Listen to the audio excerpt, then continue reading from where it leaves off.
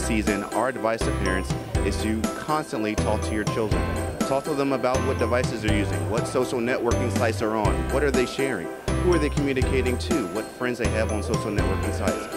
Talk to them about what stories you read in the news, about stories of kids using technology inappropriately to harass other students or send sexually explicit images to one another. So just sit down, talk to your kids every single day, take some time to put devices away around the dinner table or when you go out to eat. Just constantly talk to your kids. Thank you.